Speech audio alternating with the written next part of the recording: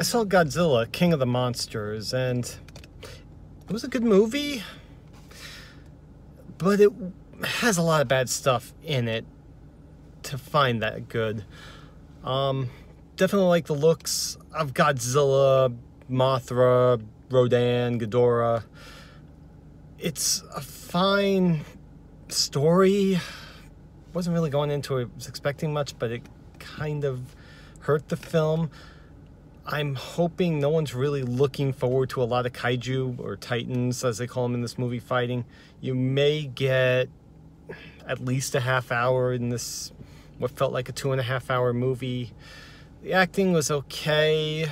Not trying to sound like I hate it, but it's hard to get to the good stuff of the monsters when you have to sit through the story and the acting, and it kind of takes away from that. But if you saw it, let me know what you thought.